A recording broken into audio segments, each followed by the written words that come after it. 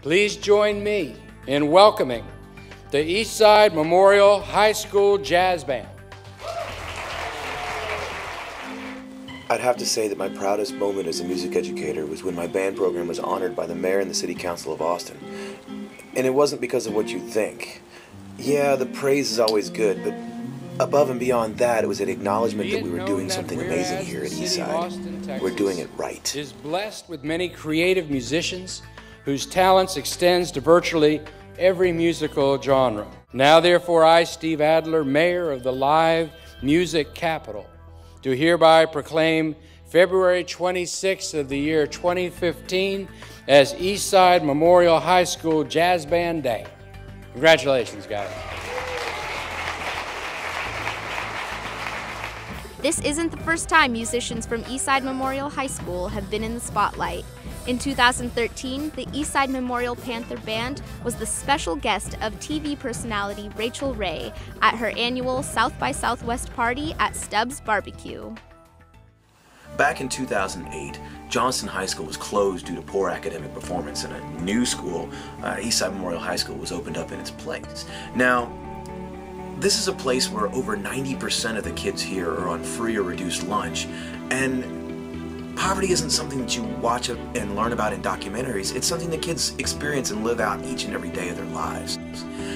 My first job here at Eastside was to build some semblance of enthusiasm, school spirit, pride, and I needed to change a long-standing culture of low expectation. These guys were just browbeaten, and they needed something to be proud of. I had to believe in them so that they can believe in them. In the past, people focused on what we don't have, but I chose to highlight our strengths. I wrote music that was fun and relevant, and instead of crusty old stuff from the 60s, we're playing new things and stuff that the kids can get into. We've got music from Tupac, Beyonce, Ice Cube, you name it. But most importantly, I treated these kids like the winners that they are. I don't look at them and feel sorry for them at all. In fact, I treat them like they're the best in the game, and I expect amazing every single day. And they certainly don't disappoint. All right, we are recording.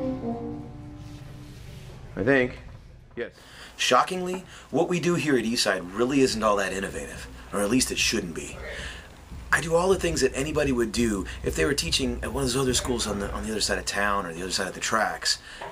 I use tried and true, proven methods to give my kids every opportunity for success that they can grab onto.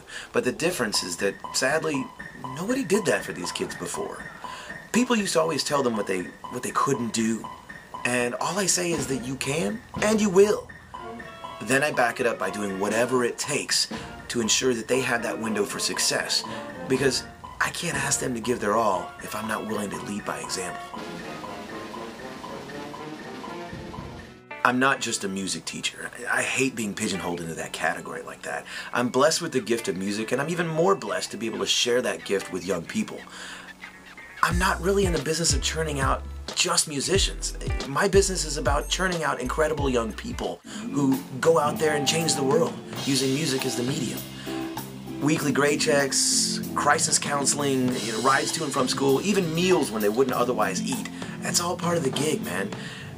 This band family we have is a safe place to laugh or cry or scream or shout and express all the normal emotions and feelings that teenage kids have, but even more so in this population of kids from low socioeconomic status.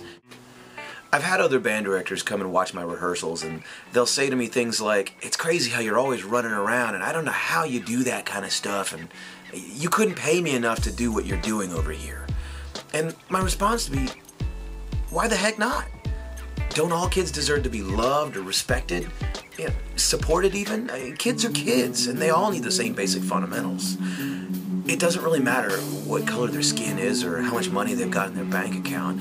What matters is that someone believes in them and is willing to do whatever it takes to get them to realize their potential to be amazing.